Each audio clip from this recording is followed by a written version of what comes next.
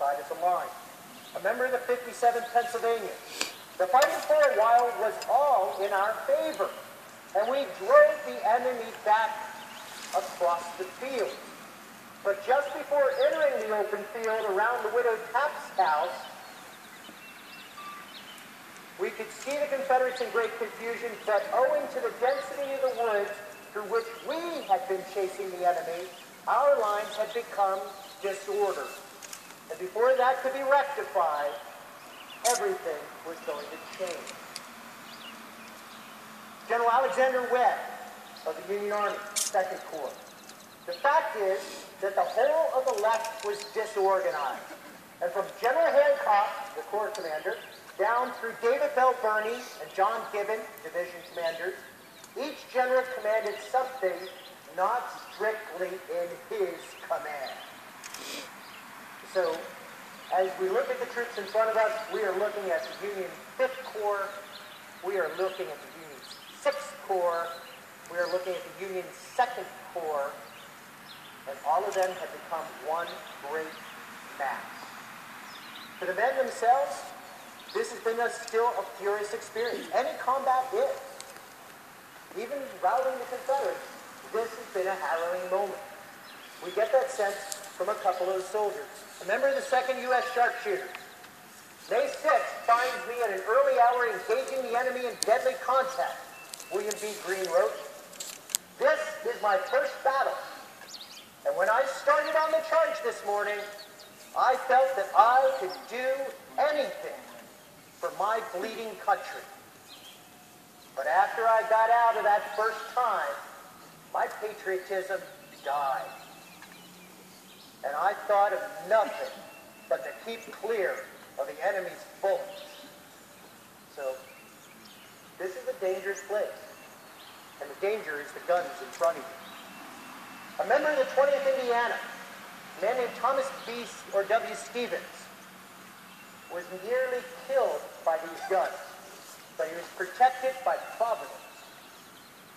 Because, in fact, the strike at his chest would be deflected.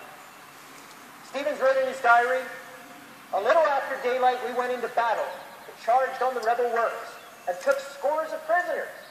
And I was hit in the coming back. Somebody will stand. Somebody will fight.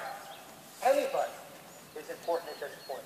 It's a small, diminutive group of only 811 men against 20,000 Federals in front of them. But Robert E. Lee will ride back to see them. Perhaps McGowan has rallied after all. Maybe he would make good on his claim that they would fight as well as ever. But as he rode back to this group, he did not recognize the commander at their head, a brigadier general that was unfamiliar to him, a brigadier general named John Gray, a man who came from the West and was making his debut here in the East for the first time. Since Lee did not recognize this man, he asked, "What troops are these?" To which he was answered in a chorus, "We're Texas troops." And Robert E. Lee became incredibly emotional. He took off his head and started to wave it around his head and said, "Hurrah for Texas! Texas always drives them." He's enthusiastic and excited because this is perhaps one of the best answers he could receive at this moment of crisis. Not that Texans in and of themselves will be any different than any of the other shock troops, though in fact maybe they are. But at this particular moment, the most critical element that we have to weigh is that there are only one group of Texans in Lee's entire army. And that group of Texans are in James Longstreet's corps. So if we have Texans in the field at Widow Tapp, Longstreet has arrived. Reinforcements are at hand. And that's what we need. Now that's one moment. That's one thing to think about. But it's only 811 men. They need to buy time for the rest of those troops to deploy and join us on this field.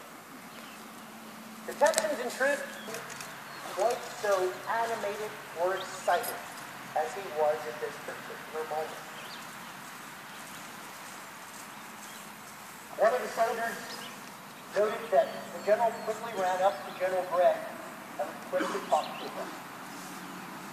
In that quickness, he not only discovered that they were the Texans, he also saw General Longstreet for the first time. Longstreet gave orders to the Texans saying to press forward into the field itself. Robert E. Lee, at that point, also gave further instructions, saying that you need to clear them out of the woods, that they will stay there and fire at you all day long, and we cannot accept that. Let the men know that I will observe them as they go forward. And with that, General Gregg is going to draw the Texas Brigade to attention and let them know what they're supposed to do with the admonition, the eyes of General Lee will be upon you. And they advance from behind you towards this line of artillery. Fire! Fire to the beat. A field of smoke would have obscured everything in front of them. And they would enter into that haze and enter into a battle for their very life. 811 men are going to go forward from this place into that field to meet thousands of Union soldiers that they have yet to see in a field that has been obscured by 12 cannons that have given us almost 10 times the amount of smoke that you're dealing with right now. You have the smell of battle about you right now. You are smelling what Texans smell as they prepare to go into this field. And as they start to march forward,